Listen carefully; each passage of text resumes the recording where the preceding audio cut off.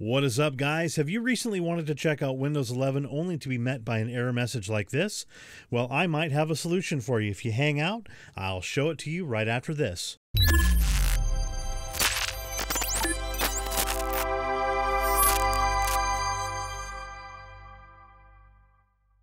Hey guys, this is Nelson. If you're new to my channel, I do photography and tech-based tips, tricks, and tutorials.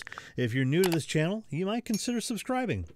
Alright guys, well, I was met with this error message here, so I went ahead and downloaded and installed the PC Health Check tool by Microsoft, and I clicked this check now to see if my PC meets the system requirements, and I was met with this TPM 2.0 must be supported and enabled on this PC. Now, if you guys have a motherboard that was manufactured within the last 5 years, more than likely it has TPM 2.0, but it is disabled by default.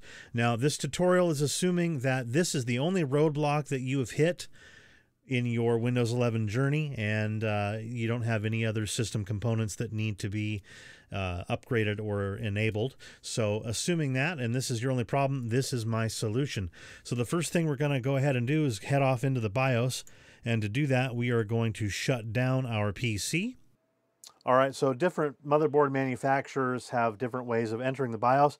I have an ASUS motherboard, which is the delete key, so I'm going to go ahead and start punching that now. Yours could be another key like F2, F1. And I just continually hit mine until it enters the BIOS. All right, there we go.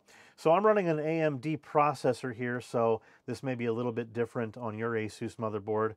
And I think you're going to get the general idea if you have another manufacturer, but it might be in a different area. But anyways, go ahead and click on Advanced Mode. We're going to click Advanced again. And right up here on the top, AMD FTPM configuration, go ahead and click that. And TPM device selection, it is defaulted as being discrete TPM, so click that.